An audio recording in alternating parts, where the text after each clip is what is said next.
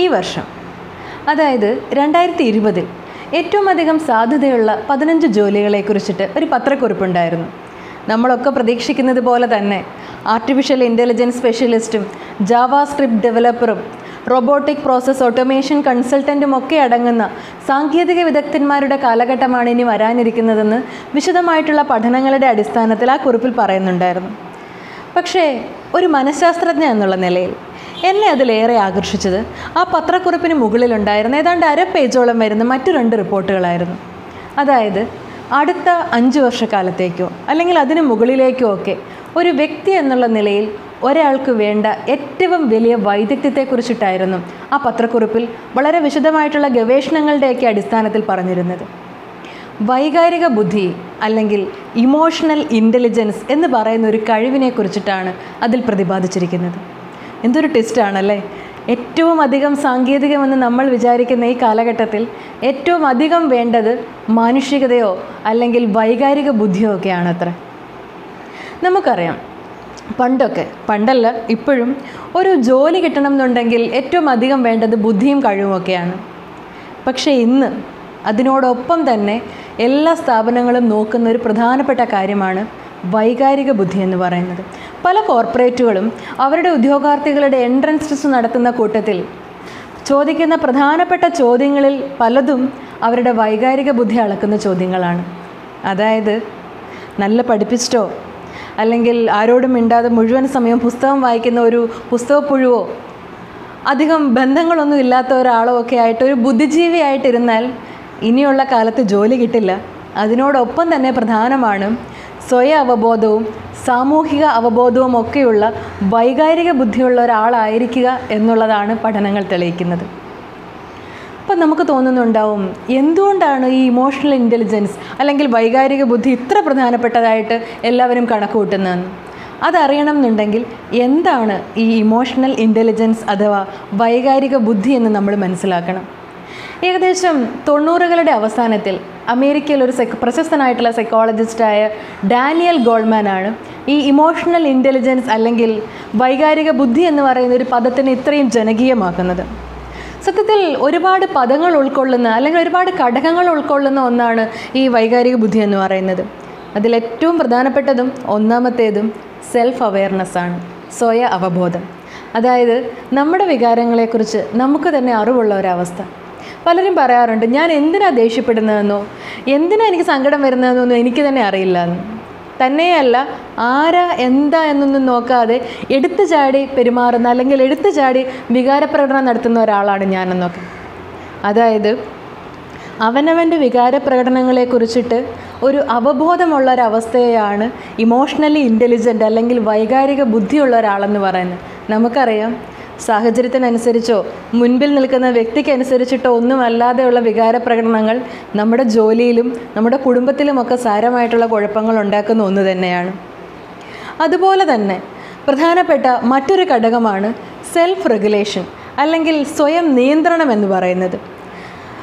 നമുക്കൊരു വികാരം വരുന്ന സമയത്ത് അമിതമായിട്ടുള്ള വികാരപ്രകടനങ്ങളാണ് അല്ലെങ്കിൽ അനിയന്ത്രിതമായിട്ടുള്ള വികാരപ്രകടനങ്ങളാണ് പലപ്പോഴും പലരുടെയും ജോലി നഷ്ടപ്പെടുത്തുന്നതും പല ബന്ധങ്ങൾ നഷ്ടപ്പെടുത്തുന്നതും ഈവൻ ഡൈവോഴ്സ് പോലെയുള്ള വളരെ സീരിയസ് ആയിട്ടുള്ള പ്രത്യാഘാതങ്ങൾ ഉണ്ടാക്കുന്നതുമൊക്കെ അനിയന്ത്രിതമായിട്ടുള്ള വികാരപ്രകടനങ്ങളാണ്. അതായത് പലരും പറഞ്ഞു കേട്ടിട്ടില്ലേ, എനിക്ക് ദേഷ്യം വന്നു കഴിഞ്ഞാൽ പിന്നെ എനിക്ക് കണ്ണും മൂക്കൊന്നും കാണില്ല, ഞാൻ എന്താ ചെയ്യുന്നതെന്നോ എന്താ പറയുന്നതെന്നൊന്നും എനിക്ക് തന്നെ അറിയില്ല എന്ന്. തന്നെയല്ല, പല പേരൻസും പറയാറുണ്ട്, അവൻ അച്ഛനെ പോലെ തന്നെയാണ്, ഭയങ്കര ദേഷ്യക്കാരനാണെന്നൊക്കെ. അതായത് ഒരാൾക്ക് അവനവൻ്റെ വികാരങ്ങളുടെ മുകളിൽ ഒരു തരത്തിലുള്ള കൺട്രോളും ഇല്ല എന്നാണ് നമ്മൾ പറയുന്നത്. തന്നെയല്ല, ആ വ്യക്തിയുടെ മാനസികാരോഗ്യം തകരാറിലാണ് എന്നാണ് നമ്മൾ നമ്മുടെ മക്കളെക്കുറിച്ചിട്ട് പോലും പറഞ്ഞു വയ്ക്കുന്നതെന്ന് നമുക്ക് ഓർമ്മ വേണം. ഇതുപോലെ തന്നെ വൈകാരിക ബുദ്ധിയുടെ വളരെ പ്രധാനപ്പെട്ട മറ്റൊരു ഘടകമാണ് സോഷ്യൽ അവെയർനെസ് അല്ലെങ്കിൽ സാമൂഹിക അവബോധം എന്ന് പറയുന്നത്. ഇതിനെ എമ്പതി എന്നൊക്കെ പറയാറുണ്ട്. നമുക്കറിയാം, ഒരാൾ നമ്മുടെ മുൻപിൽ നിന്ന് കരയുന്നത് കാണുമ്പോൾ പലപ്പോഴും നമുക്ക് സങ്കടം വരും. ഒരാൾ തുറന്ന് ചിരിക്കുന്നത് കാണുമ്പോൾ നമുക്കും ചിരി വരാറുണ്ട് അല്ലേ? തന്നെയല്ല, നമ്മുടെ മുൻപിൽ നിൽക്കുന്ന ഒരാൾ ചിലപ്പം ദേഷ്യത്തിൻ്റെ ഇങ്ങനെ പടി കൂടി പോകുമ്പോഴാണ് നമുക്കും ദേഷ്യം കൂടി വരുന്നത്. എന്താ കാരണം? ഇതിനെയാണ് സോഷ്യൽ ന്യൂറോ സയൻസ് എന്ന് പറയുന്നത്. ഇതൊരു വൈഫൈ പോലെയാണ് കേട്ടോ, ഒരു ന്യൂറോ വൈഫൈ. അതായത് നമ്മുടെ തലച്ചോറിൽ മിറർ ന്യൂറോൺസ് അല്ലെങ്കിൽ ദർപ്പണ കോശങ്ങൾ എന്ന് പറയുന്ന ചില കോശങ്ങളുണ്ട്.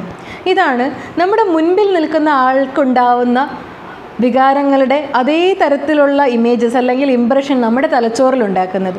അപ്പോൾ അവർക്ക് വിഷമം ഉണ്ടാകുമ്പോൾ നമുക്കും വിഷമം വരികയാണ്. അവർ ദേഷ്യപ്പെടുമ്പോൾ നമുക്കും ഓട്ടോമാറ്റിക്കായിട്ട് ദേഷ്യം വരികയാണ്.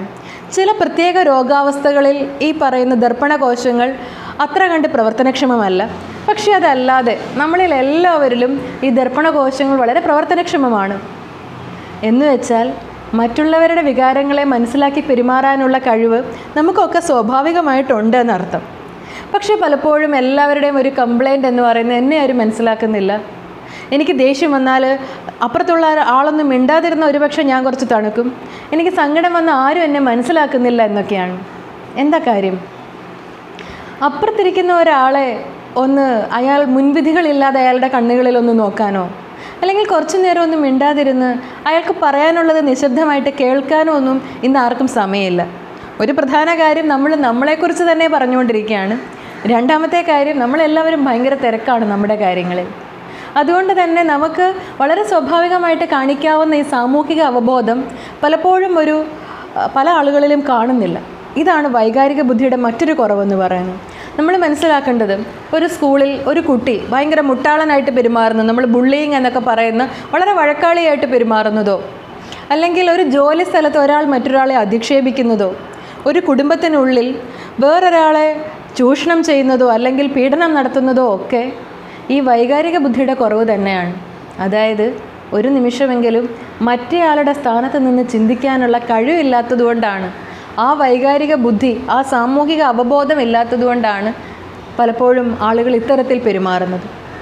ഇപ്പം നമുക്ക് മനസ്സിലാവുന്നുണ്ടാവും എന്തുകൊണ്ടാണ് ഈ വൈകാരിക ബുദ്ധിയെ ഇന്ന് ജോലി കിട്ടാനും പ്രമോഷൻ കിട്ടാനും ഒക്കെ ഇത്ര ഇമ്പോർട്ടൻ്റ് ആയിട്ടുള്ള, ഇത്ര പ്രധാനപ്പെട്ട ഒരു ഘടകമായിട്ട് പരിഗണിക്കുന്നതെന്ന്. കാരണം ഒരു കമ്പനിയുടെ വളരെ കാര്യക്ഷമവും ഉൽപ്പാദനക്ഷമവും സമാധാനപൂർണ്ണവുമായിട്ടുള്ള ഒരു അന്തരീക്ഷത്തിൽ ഒരു ജോലി സ്ഥലം നടന്നു പോകണം എന്നുണ്ടെങ്കിൽ വൈകാരിക ബുദ്ധിയുള്ള ആളുകൾ അവിടെ ഉണ്ടാവേണ്ടത് അത്യന്താപേക്ഷിതമാണ്. കാരണം വൈകാരിക ബുദ്ധി ഇല്ലാത്ത ഒരാളുണ്ടായാൽ മതിയാവും ആ മുഴുവൻ ജോലിസ്ഥലത്തിൻ്റെ സമാധാനവും അവിടെയുള്ള ആളുകളുടെ ബന്ധങ്ങളുമൊക്കെ നഷ്ടപ്പെടാനായിട്ട്. അങ്ങനെയാണെങ്കിൽ, ഇത്ര പ്രധാനപ്പെട്ടതാണെങ്കിൽ ഈ വൈകാരിക ബുദ്ധി കൂട്ടാൻ നമുക്ക് എന്തെങ്കിലും ചെയ്യാൻ പറ്റുമോ? അല്ലേ? തീർച്ചയായിട്ടും ചെയ്യാൻ പറ്റും കേട്ടോ. അതായത് ചുട്ടിയിലെ ശീലം ചുടല വരെ എന്നാണ് പറയാറ്. നമ്മൾ നമ്മുടെ വികാരങ്ങളെ നിയന്ത്രിച്ച് പഠിക്കേണ്ടത്, അല്ലെങ്കിൽ വൈകാരിക ബുദ്ധി മെച്ചപ്പെടുത്തുന്ന ഒരു പ്രവർത്തനം ശീലിച്ചു തുടങ്ങേണ്ടത് നമ്മുടെ കുടുംബങ്ങളിൽ നിന്ന് തന്നെയാണ്. നമ്മൾ പലപ്പോഴും പറയാറുണ്ട്, ആൺകുട്ടികൾ ആരെങ്കിലും കരയൂ, പെൺകുട്ടികൾക്ക് ഇത്ര ദേഷ്യമൊന്നും വേണ്ട, ആൺകുട്ടിയായാൽ കുറച്ച് ദേഷ്യമൊക്കെ ആവാം എന്നൊക്കെ നമ്മൾ പറയാറുണ്ട് അല്ലേ? പക്ഷേ അങ്ങനെയൊക്കെ ചൊല്ലി പഠിപ്പിക്കുന്നതിന് പകരം ആണായാലും പെണ്ണായാലും ആരായാലും മിതമായിട്ടും മാന്യമായിട്ടും വികാരങ്ങൾ പ്രകടിപ്പിക്കണമെന്നുമാണ് നമ്മൾ പറഞ്ഞു കൊടുക്കേണ്ടത്. കാരണം പ്രകടിപ്പിക്കാതിരിക്കുന്ന വികാരവും ബുദ്ധിമുട്ടാണ്.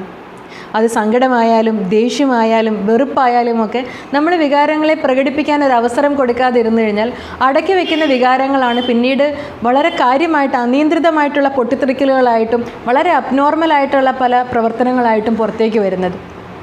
അതുപോലെ തന്നെ പ്രധാനപ്പെട്ട ഒരു കാര്യമാണ് കുട്ടികളുടെ മുൻപിൽ വൈകാരിക ബുദ്ധിയുള്ള ആളുകളായിട്ട് പെരുമാറാൻ മാതാപിതാക്കൾക്ക് സാധിക്കുക എന്ന് പറയുന്നത്. കാരണം ഈ കാലഘട്ടത്തിലൊക്കെ അവർ നമ്മളെയാണ് റോൾ മോഡൽ ചെയ്യുന്നത്. മാതാപിതാക്കൾ എന്ത് ചെയ്യുന്നു അതുപോലെ തന്നെയാണ് കുട്ടികൾ കണ്ടുപഠിക്കുന്നത്. അച്ഛനും അമ്മയും വഴക്ക് പറയും, അല്ലെങ്കിൽ ഞാൻ കൂട്ടുകാരുടെ കൂടെ പുറത്തു പോയി എന്ന് പറഞ്ഞു കഴിഞ്ഞാൽ അവർ ഭയങ്കരമായിട്ട് പൊട്ടിത്തെറിക്കുമെന്നുള്ളത് കൊണ്ട് അവർക്കിഷ്ടപ്പെട്ട രീതിയിൽ ഞാൻ കള്ളം പറഞ്ഞ് ശീലിച്ചിട്ടാണ് നുണ പറയുന്ന ഒരു ശീലം എനിക്കുണ്ടായതെന്ന് പലരും പറഞ്ഞു കേൾക്കുന്നുണ്ട്. അതായത് കുട്ടികളുടെ വ്യക്തിത്വത്തെ പോലും പിന്നീടുള്ളവരുടെ ജീവിതത്തെ പോലും സാരമായിട്ട് ബാധിക്കാവുന്ന പല ഘടകങ്ങളും ഉണ്ടാവുന്നത്, പല മോശം പ്രവർത്തനങ്ങളും അവരുടെ ഭാഗത്തു നിന്ന് ഒരു ശീലങ്ങൾ ഉണ്ടായി തുടങ്ങുന്നത് മാതാപിതാക്കളുടെ വൈകാരിക ബുദ്ധി ഇല്ലാത്ത പ്രവർത്തനങ്ങളിൽ നിന്നാണ്. അതുപോലെ തന്നെ കുടുംബത്തിനുള്ളിൽ ഒരാൾക്ക് സങ്കടം വന്നാൽ, ഒരാൾക്കൊരു നേട്ടമുണ്ടായാൽ, ഒരു സന്തോഷമുണ്ടായാൽ അതിനെ ഒന്ന് പങ്കിടാൻ, ഒന്ന് കൂടെ നിൽക്കാനുമൊക്കെ കുട്ടികളെ നമ്മൾ ശീലിപ്പിക്കണം. കാരണം മറ്റേ ആളുടെ സ്ഥാനത്ത് നിന്ന് ചിന്തിക്കാനും, അയാൾക്ക് സന്തോഷം വരുമ്പോൾ അയാളുടെ കൂടെ സന്തോഷിക്കാനും, അയാൾക്ക് സങ്കടം വരുമ്പം അയാളുടെ സങ്കടത്തിനെ ഒന്ന് ഷെയർ ചെയ്യാനുമൊക്കെ നമ്മുടെ കുട്ടികൾ പഠിക്കേണ്ടത് വീട്ടിനുള്ളിൽ നിന്ന് തന്നെയാണ്. മറ്റൊരു പ്രധാനപ്പെട്ട സ്ഥലം ക്ലാസ് മുറികളാണ്. വളരെ സന്തോഷമുള്ളൊരു കാര്യമാണ്. ഇപ്പോൾ CBSE സ്കൂളുകളൊക്കെ കോപരഹിത മേഖലയായിട്ട് പ്രഖ്യാപിച്ചു എന്ന് കണ്ടു. അതുപോലെ തന്നെ നമ്മുടെ ക്ലാസ് മുറികൾക്കുള്ളിൽ ഈ വൈകാരിക ബുദ്ധിയെക്കുറിച്ചും അതിൻ്റെ പ്രാധാന്യത്തെക്കുറിച്ചിട്ടുമൊക്കെ സംസാരിക്കാനുള്ള അവസരങ്ങൾ ഉണ്ടാവണം. കാരണം നാളെ പഠിച്ചിറങ്ങുമ്പോൾ അവരുടെ സർട്ടിഫിക്കറ്റിലുള്ള മാർക്ക് മാത്രമല്ല, ഒരു ജോലി കിട്ടാൻ അവരുടെ വൈകാരിക ബുദ്ധി കൂടി വളരെ പ്രധാനപ്പെട്ടതാണെന്ന് നമ്മുടെ കുട്ടികൾ മനസ്സിലാക്കിയിരിക്കണം. നിങ്ങളൊരു മുതിർന്ന ആളാണെങ്കിൽ, അതായത് ഇപ്പോൾ ഈ കാലഘട്ടമൊക്കെ കഴിഞ്ഞു, കൗമാരവും നിങ്ങളുടെ സ്കൂൾ കാലഘട്ടവും ഒക്കെ കഴിഞ്ഞു, പക്ഷേ അനിയന്ത്രിതമായിട്ട് നിങ്ങളുടെ വികാരപ്രകടനം നടത്തുന്ന ഒരാളാണെന്നുണ്ടെങ്കിൽ ഇനി നമുക്ക് എന്തെങ്കിലും ചെയ്യാൻ പറ്റുമോ എന്ന് ചോദിച്ചാൽ വളരെ എഫക്റ്റീവായിട്ട്, വളരെ ഫലപ്രദമായിട്ട് ചെയ്യാൻ പറ്റുന്ന ഒരു കാര്യമാണ് ജേണൽ റൈറ്റിംഗ് എന്ന് പറയുന്നത്. അതായത് ഒരു ദിവസം അവസാനിക്കുമ്പോൾ ആ ദിവസം നമുക്കുണ്ടായ അനിയന്ത്രിതമായിട്ടുള്ള വികാരപ്രകടനങ്ങളെക്കുറിച്ചിട്ടും നമ്മളെ ചൊടിപ്പിച്ച കാരണങ്ങളെക്കുറിച്ചിട്ടും ഇന്ന് നമ്മൾ പ്രതികരിച്ചതുപോലെ അല്ലാതെ അതിനോട് എങ്ങനെ കുറച്ചുകൂടി മെച്ചപ്പെട്ട രീതിയിൽ പ്രതികരിക്കാമായിരുന്നു എന്നും ഒന്ന് എഴുതി വെച്ചാൽ അത് നമുക്ക് തന്നെ ഒരു വലിയ ഉൾക്കാഴ്ചയായിരിക്കും.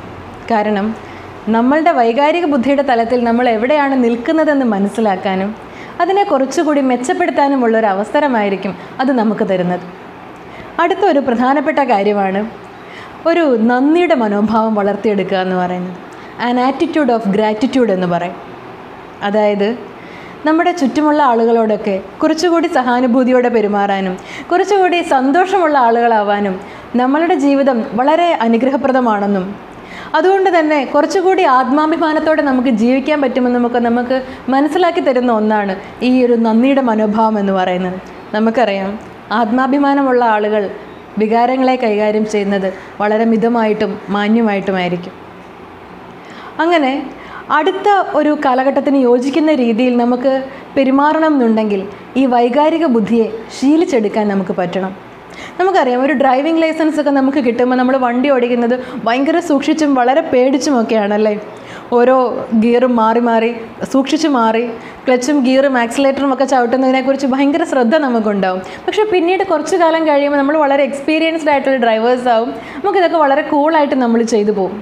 ഇതുപോലെ തന്നെയാണ് ചെറുപ്പം തൊട്ടേ അവനവൻ്റെ വികാരങ്ങളെ കൃത്യമായിട്ട് കൈകാര്യം ചെയ്യാനും മിതമായിട്ട് പ്രകടിപ്പിക്കാനുമൊക്കെ നമ്മൾ കുട്ടികളെ ശീലിപ്പിച്ചാൽ ആർട്ടിഫിഷ്യൽ ഇൻ്റലിജൻസിൻ്റെ ഈ കാലഘട്ടത്തിൽ വളരെ ആരോഗ്യപരമായിട്ടും മാന്യമായിട്ടും മറ്റുള്ളവരെ ബഹുമാനിച്ചുകൊണ്ടുമൊക്കെ അവനവൻ്റെ വികാരങ്ങളെ പ്രകടിപ്പിക്കാനും മറ്റുള്ളവരുടെ വികാരങ്ങളെ മനസ്സിലാക്കാനും അങ്ങനെ നല്ല രീതിയിൽ ബന്ധങ്ങളെ കൊണ്ടുപോകാനുമൊക്കെ കഴിവുള്ള വൈകാരിക ബുദ്ധിയുള്ള ആളുകളായിട്ട് നമ്മുടെ കുട്ടികൾ മാറട്ടെ എന്നും നമ്മുടെ മുതിർന്നവർക്ക് അതിന് സാധിക്കട്ടെ എന്നും ഏറെ ആത്മാർത്ഥമായിട്ട് ആശംസിക്കുന്നു.